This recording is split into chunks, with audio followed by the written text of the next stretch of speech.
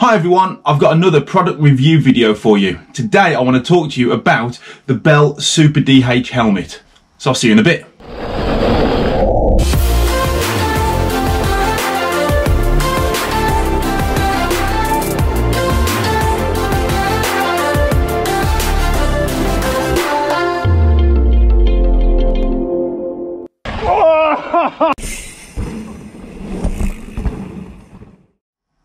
The Bell Super DH helmet. It is a convertible helmet. That means it's a full face helmet, but it can also turn into a half lid trail helmet by detaching the chin bar.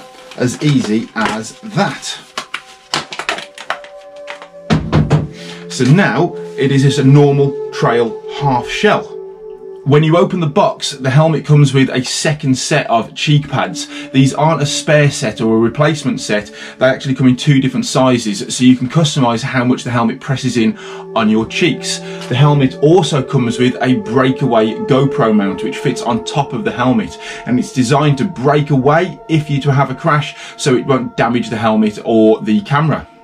The helmet has got the latest MIPS technology. Now MIPS stands for Multi-Directional Impact Protection System, and what that means is you've got an outer helmet and an inner helmet, and the two components can move independently of each other. And on the Bell Super DH it's what they call spherical MIPS, which means the MIPS technology can actually move in all directions.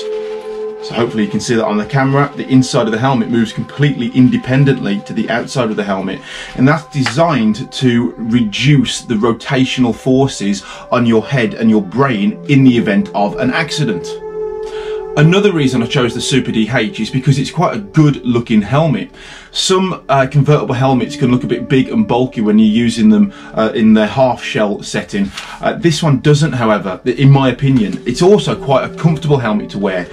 This green layer inside actually helps wick away some of your sweat, and it's got this band which wraps around the back of your head, which you can tighten and loosen depending how tight you want the helmet to fit.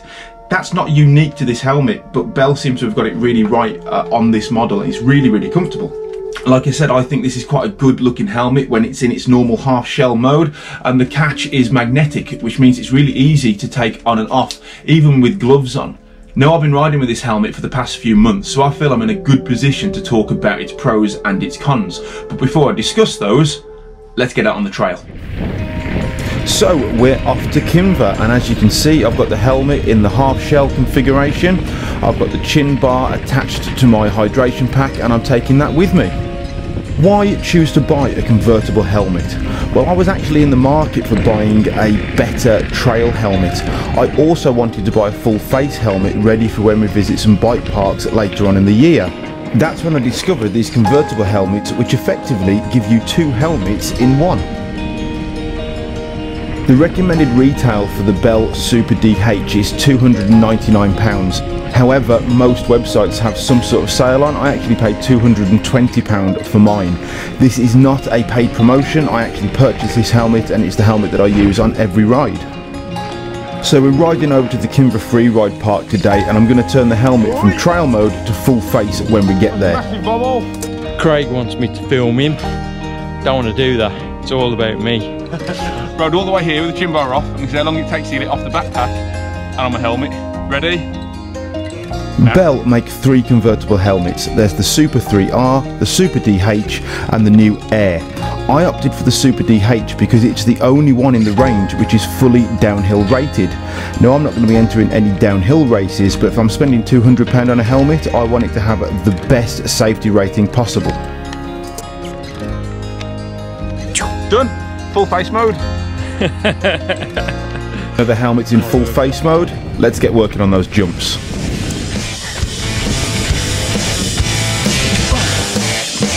We're riding with Mark as well today, who also has a Bell Super DH.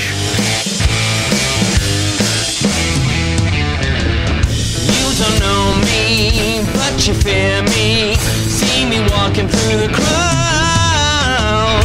Lord, if only you could be me. Bear the weight of this crowd.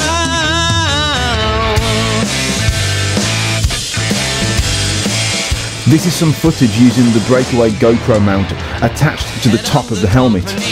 With all the money, now I'm king of this town. If you come near me with bad intentions, then I'm gonna take you down. By order of the Peaky Blinders. By order of the Peaky Blinders.